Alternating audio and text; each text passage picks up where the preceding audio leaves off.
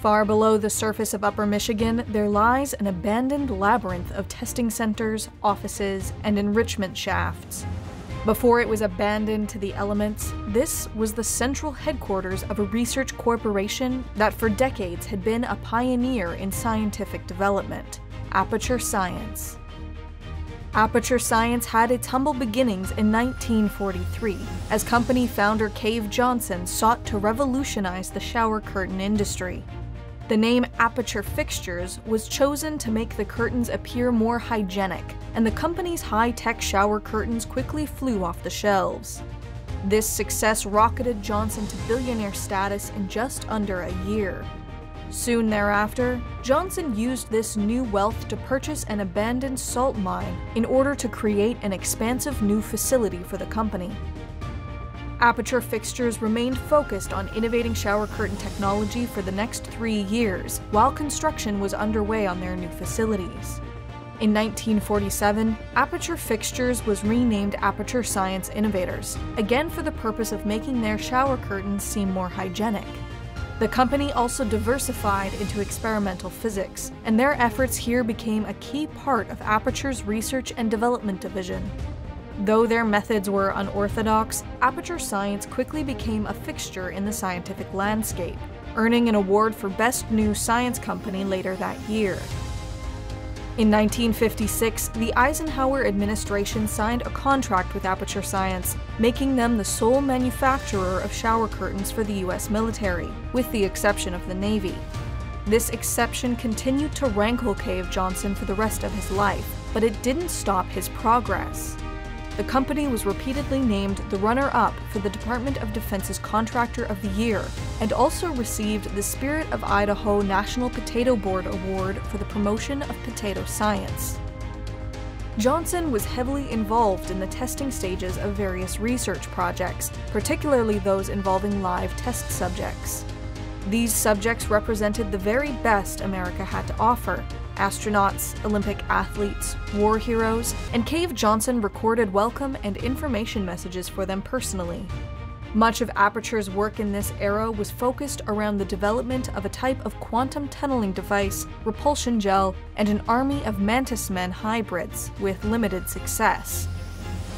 After millions of dollars were sunk into these outlandish products without any return on the investment, Aperture Science began to suffer financially. In addition, many of its more conventional products had been pulled from the shelves nationwide for violating health and safety regulations. Under increased governmental scrutiny, Cave Johnson ordered Test Shaft 9, the site of Aperture's most secretive and unethical projects, be sealed. After being implicated in a string of astronaut disappearances in 1968, Aperture Science was forced to appear before the US Senate, declaring bankruptcy soon after. Johnson refused to give up on his company, however, and continued his tests with less desirable subjects. Propulsion gel was perfected by 1972, but this success was overshadowed by the looming threat of Aperture Science's greatest rival, Black Mesa. While Aperture languished, Black Mesa was flourishing, and Johnson suspected the company of corporate espionage.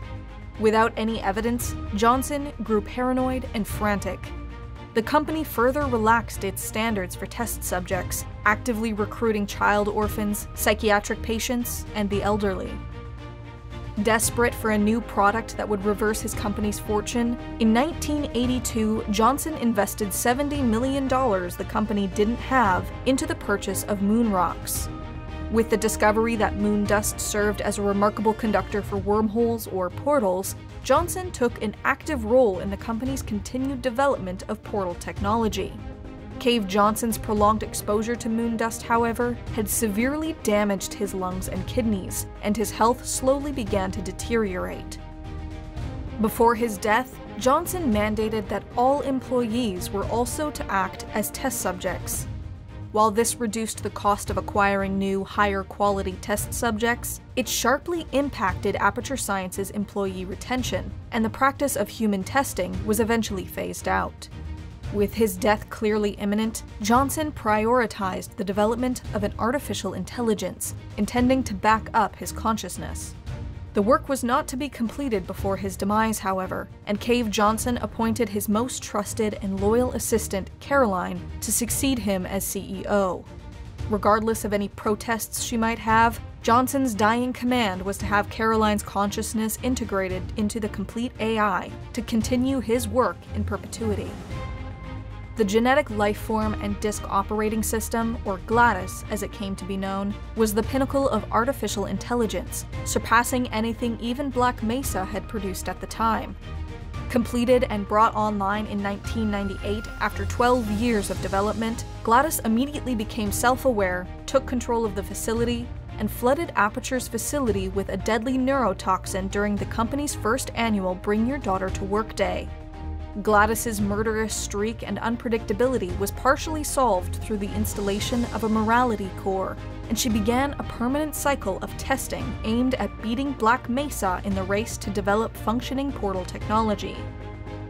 In a stroke of luck, Black Mesa suffered some sort of cataclysmic incident, leaving Aperture Science as the sole leader in their field. The company was unable to properly take advantage of their newfound position, however, as atmospheric disturbances and other dangerous anomalies, apparently connected to the Black Mesa incident, quickly spread across the Earth. Aperture's facility was locked down, and its remaining employees were forced to continue their work on increasingly antiquated equipment. The facility was later completely abandoned, left entirely under the supervision of GLaDOS. Eventually, the course of human civilization was forever altered in a mere 7 hours, in which all the effort in the world went to waste. What remains of Aperture Science today is just the odd bit of discarded equipment, alongside old stories and legends within the surviving scientific community. One legend in particular has recently become the focus of great interest. The Borealis, a research vessel owned by Aperture Science, has been found. The ship was rumored to have vanished with all hands, even a section of its dry dock. Whatever secret is present on the Borealis is almost certainly powerful and immensely dangerous, and might be the key to overthrowing our benefactors.